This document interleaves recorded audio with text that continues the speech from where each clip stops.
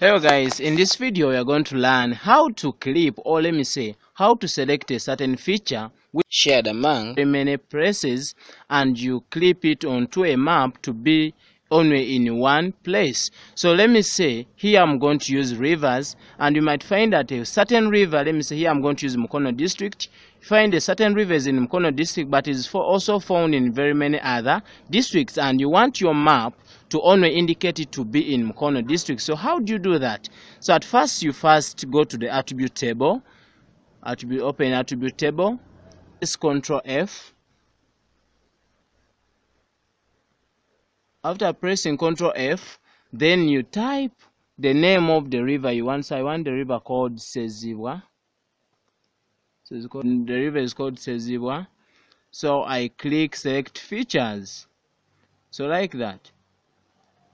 So it's going to select. So it is showing me here, it is selecting 20 matching features. So you can see them also here. So I can close this layer. So after that, I come to the same layer. I right click, go to export or save as.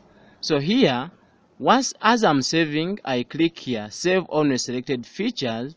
So here I type that this is river. It is river Sezibwa. Like that. So it's called river Sezibwa. Then I click OK.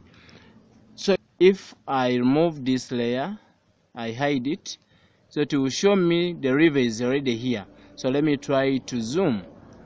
So as I'm zooming here, I think you can see the river is already here.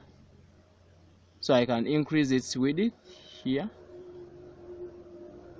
So you can see it here. So it is showing me it is already in Mukono district. It's moving, it's going to Kayunga, and I don't want this. I want it only to be in Mukono district. How do I do that? So it is an easy step. So what you do, you go to the vector layer here, up vector. So you select geoprocessing tools, and there you select clip. So what we want to clip our river Sezibwa, and we want to clip it onto Mukono district, and these two should be having the same EPSG. And after that you click on run. So okay, now I can close this. It is already showing me it is here. It is already here. So it is showing me it is clipped. So it is very easy. So I can hide this. I think the clipped one is already active here, and it's showing me only it is found only in Mukono district. When I bring this one back, so you can see it's moving in Kayunga everywhere. So when I remove it, you see that. So what I can do, I can click in this layer of river Sezibwa, the one I first saved. I remove it. You remove it, it goes. So once it goes, so the clipped one is going to stay here, and I right click. You go to rename layer.